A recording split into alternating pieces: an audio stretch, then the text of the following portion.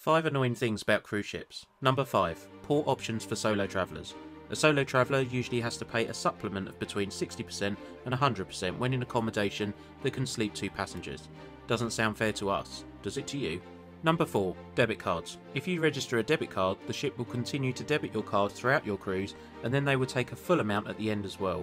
The money taken throughout the cruise can then be held by your bank for up to 28 days unless you call them and ask them to release the funds. Number 3. Upcharging. Whether it be drinks, Wi-Fi, activities, speciality dining venues, spa treatments, you name it, the cruise line is trying to sell it.